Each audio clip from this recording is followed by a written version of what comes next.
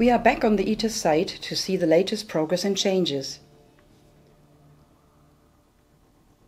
Let's start with a flyover of the ITER plant systems. These twin buildings house the systems that supply electricity to the magnets.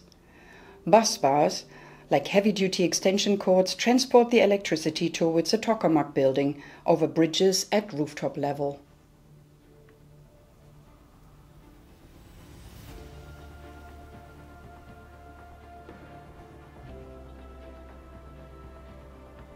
In the cryo plant, cooling fluids are generated for the magnets, the cryopumps and thermal shields. Nearly 25 tons of liquid helium at -269 degrees Celsius will circulate in the ITER installation during operation.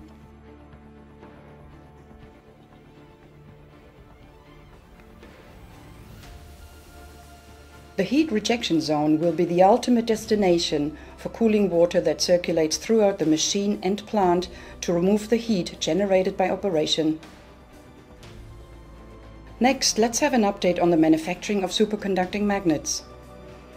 In the European winding facility, only one pelloidal field coil remains to be completed. It still needs to undergo testing in the cold chamber. 3 other ring coils are in storage and 2 have been installed in the tokamak pit, bringing manufacturing nearly to an end. The manufacturing of 19 toroidal field coils has also been completed. All but 2 are on site, stored in large hangars.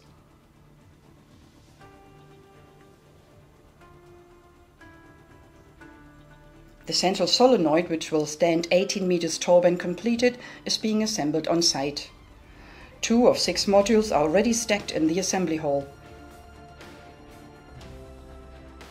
Back on the platform, this construction zone dedicated to neutral beam power supply infrastructure is nearing completion.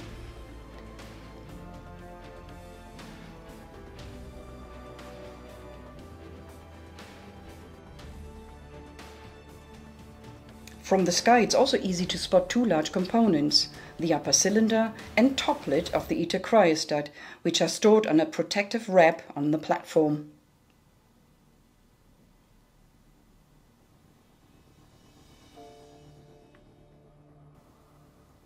This building, formerly used for the assembly and welding of the cryostat, will be repurposed to accommodate component repair activities, just like this space in the pelloidal field coil winding facilities being used for the disassembly of thermal shield sets requiring repair. The assembly hall continues to buzz with activity. As part of the vacuum vessel repair campaign, 2 vacuum vessel sectors are in various stages of disassembly. The vacuum vessel sector seen here is the one that had to be removed out of the tokamak pit. A third awaits transfer out of the building to the former cryostat workshop for repair.